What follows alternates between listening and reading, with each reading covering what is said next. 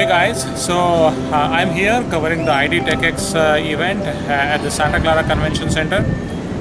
It's really good. They have multiple companies, about I want to say 5 or 6 companies directly related to electric vehicles. Companies doing something indirectly related to electric vehicles industry. Hello, my name is Kedar Soman and I'm the CEO of IDTechEx. IDTechEx is a very unique firm. We're an analyst firm tracking emerging technologies. So we have the excitement of going around the world and seeing what's happening in topics like electric vehicles, energy storage, sensors, and we profile company activities. And from that we build up ideas as to what is the market size, and what are the trends, and what are the different pluses and minuses of the different technologies.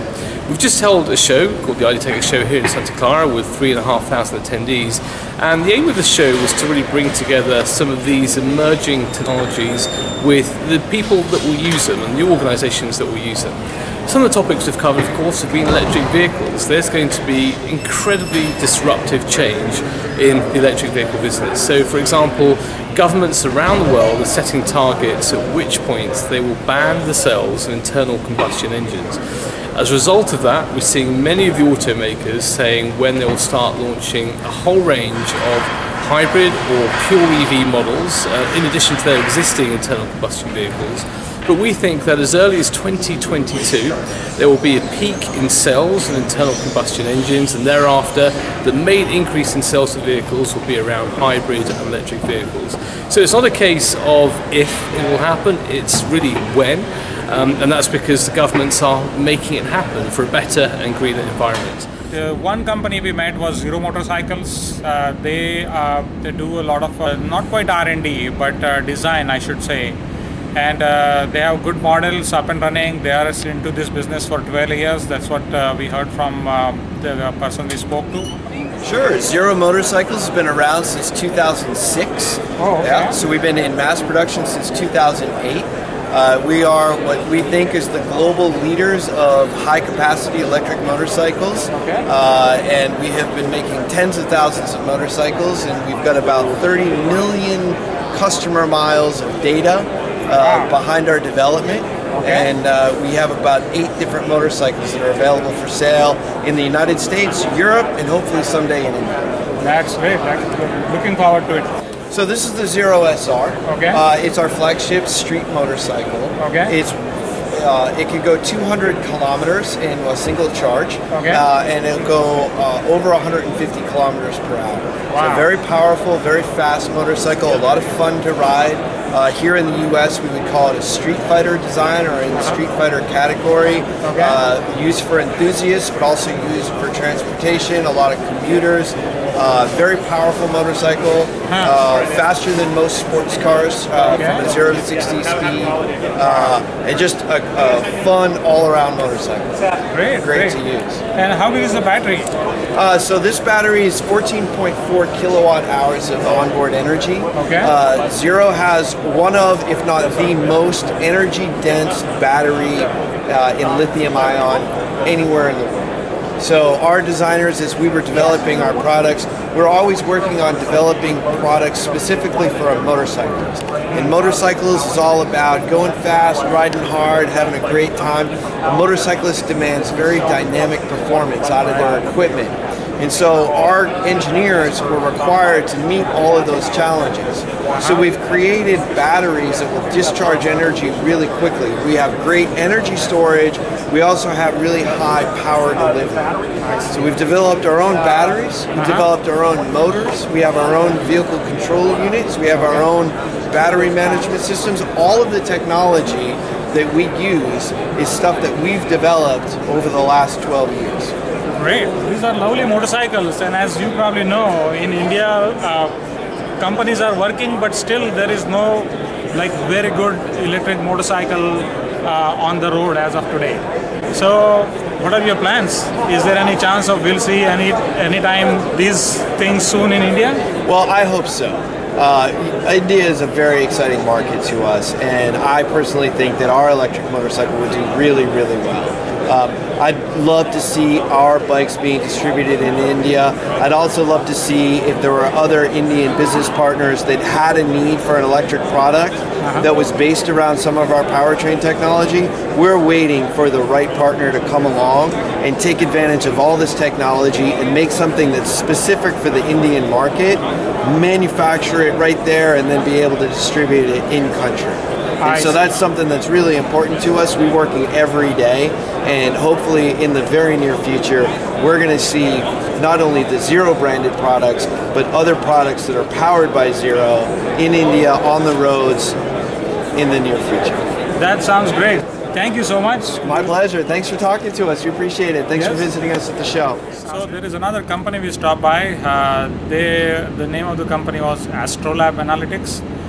They have a software that the battery researchers and battery manufacturing companies can use to process the data. So if your battery is in the diagnostic machine, you're collecting a lot of data, voltage, current, and state of the battery, then the Astrolab software can be used to make a sense out of that information and provide you a very good way to do the battery analytics. Another company that we stopped by was Sotera Batteries. They have come up with this new invention that can make batteries significantly safer, lithium-ion batteries.